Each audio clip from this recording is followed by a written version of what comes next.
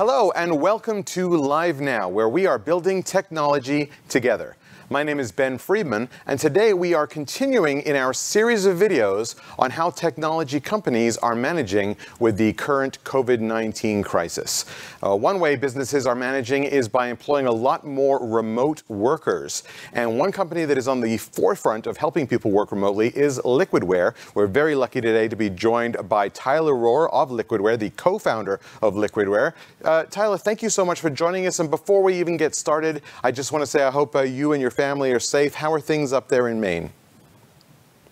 We're actually doing quite well up here in Maine. Thanks for asking, Ben. We had two close family members that did get the bug, one in Montreal and one down in New York, but happy to report everyone's on the happy side of it. Interesting. So that's good to hear. You are a company that specializes in remote networking, remote working.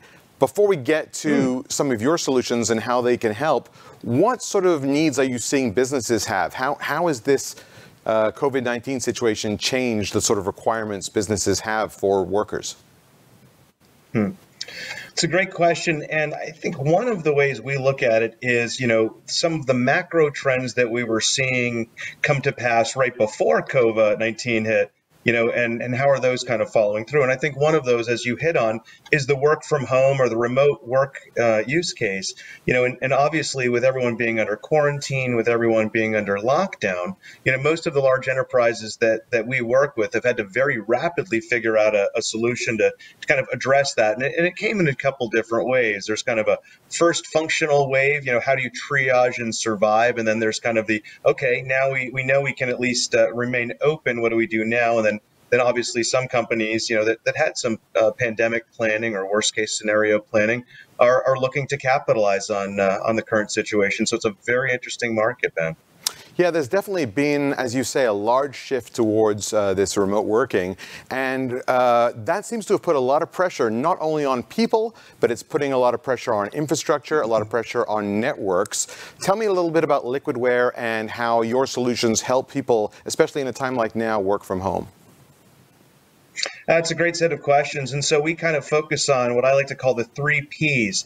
First being the people. The majority of the folks that we have here at Liquidware have been in server-based computing, remote computing, going back to the early days of Citrix, the early days of Microsoft, where, these were kind of esoteric computing models. So the people definitely count. The next thing is the products. And here at Liquidware, we make a host of software solutions that enable that. But the third is really the process. And I think this is what I'm most excited about sharing with folks, which is the actual process of looking at where you are today, where you need to get to tomorrow to keep the lights on in your organization, and then obviously how to execute strategically moving forward. And so we start with the notion of an assessment. Really, where are you today? This is something that can be done remotely. It uses very specific instrumentality and goes into, their computer networks and says, what's everyone up to? And not only that, what are they using on the network? What are they using for applications? What are they using of that PC that we give them? Okay, let's use that as a basis for what do we do now that COVID is kind of the new reality. Hope that made sense. Yeah, totally. Now, VDI solutions have been around for a little while, and perhaps there were some people who maybe have experienced or tried VDI in years past, but I imagine that they've probably come a long way since there. Give me a little bit of sort of the state of the art of VDI sort of solutions and what people can expect as they transition to something like that. Yeah, so VDI, or virtual desktop infrastructure, really has come a long way. And in the early days, it was almost entirely about that infrastructure, that very specialized, that very expensive, that very complex infrastructure that you had to stitch together to really, deliver the kind of full stack experience for virtual desktop infrastructure to be viable.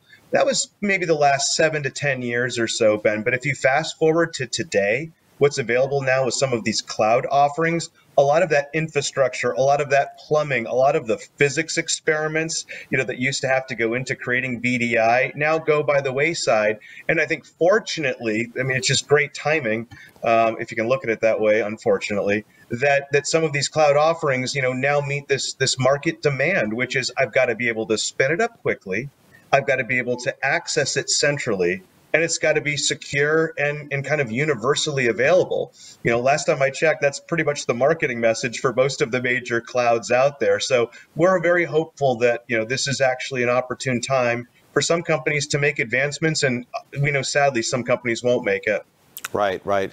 I'm curious. I'm an end user myself. I'm not that technical. I do know that when the transition to the cloud was made, or as people are currently transitioning to the cloud, one question a lot of people had was, what do I do when I'm not connected? What do I do when I'm offline? Can I still work? Are there still things that I can use to get the job done? Do you find that is a common question with people who are looking at VDI solutions? And if so, what are the answers to those questions? Yeah, absolutely. Back in 2008, kind of in the early days of VDI, right after we first named it VDI, the first use cases that a lot of enterprises wanted to focus on were users over in India or executives on airplanes. Unfortunately, they're the laws of physics, not the suggestions of physics. And so for those reasons, some of those use cases weren't super exceptional. You fast forward to where we are today.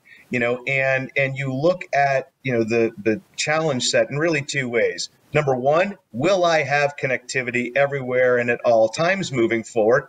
I think there's some of us that are optimistic that networks are going to get faster and more ubiquitous and, not just at Starbucks, but maybe absolutely everywhere. And that would be nice.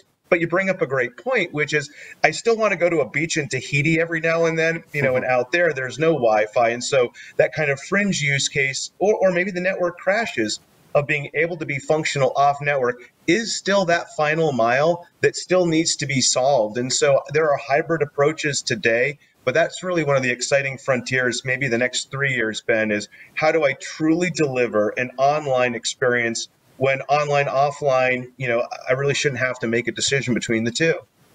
Right. And of course, another big question folks have is one of security. There are some companies, there are some industries that don't want to have their data in the cloud, or perhaps want to have some sort of a hybrid solution. When it comes to things like VDI and remote working, is it possible to sort of have a private cloud solution, have centralized servers on a premises? And if so, is that different from sort of current cloud solutions? Give me a quick outline on how those might differ. Sure. It's a great segue into what I consider to be kind of the architecture du jour, which will be hybrid, meaning that, there will be use cases, there will be security postures, there will be specific executives or employees that need to have their data, their applications highly available and ultra secure. I think we can think of, Department of Defense use cases or intelligence communities or high value, financial clients or what have you. And so for that reason, on-prem adjustable architectures that maybe have the benefit of some of that rich and robust local computing power, and yet the flexibility of some of the cloud services like maybe backup, or you mentioned security. And so I think that the new architecture that the majority of the companies that we're working with, these very large enterprises, they anticipate it being a hybrid future versus having to pick one cloud over another, or on-prem versus cloud, if that made much sense. Yeah, and it's definitely good, as you say, to have both options there available, or the ability to do both.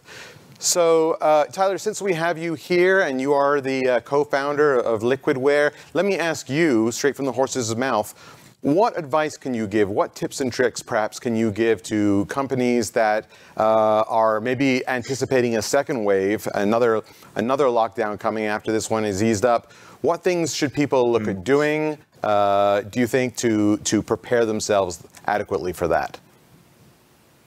Yeah, so I would say that, one of the kind of mantras that I've been professing over the last few weeks is, the jump to the cloud isn't that far, but it's a long way down. And so for that reason, we're advising companies to do it at almost using the term cloud staging. And really what cloud staging means is, as we hinted in the beginning, do an assessment to get a great understanding of your current state. What are your users doing today, or what were they doing? What do they have provisioned out to them in terms of computing and application resources. Use that as the basis for some of the strategies you might, engage in, whether it's on-prem, cloud, a hybrid model moving forward. But when you figure that out, don't try to boil the ocean in this meeting or that first project. Take it in stages. So we advise looking at your applications, and then maybe looking at your user data, and then maybe looking at the totality of the cloud solution, or the endpoint, or the thin client, that you're interested in bringing into your enterprise. What we found, Ben, is that by staging the approach, in engaging the cloud, it's a lot less daunting, it's a lot less risky, and you have basically a linear path of success versus a large binary, it didn't work event, which I think everyone wants to avoid. And you bring up another great point. If there is second, third, fourth waves or something else unforeseen in the future, I think a lot of smart companies are going to do the preparing right now, for that eventuality in the future. Yeah, that makes nothing but sense, I think. So last question then, if somebody is interested in learning more about VDI solutions, about Liquidware, what's the best way to find more about you guys, and what sort of resources do you have for someone who's maybe looking to make that sort of transition or take the first step?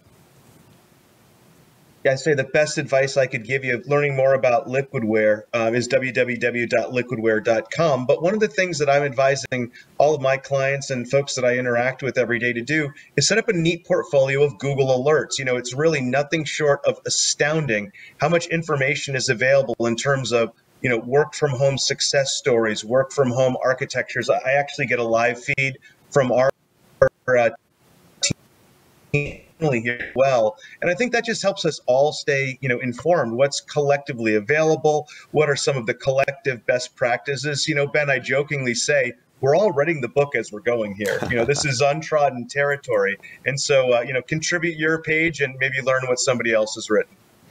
Tyler Rohrer from Liquidware, thank you so much for joining us today. We greatly appreciate your time, but unfortunately that is all the time that we have for today. Please remember that this is part of a larger series of COVID-19 videos that we're doing on how technology companies are reacting to the current crisis and situation.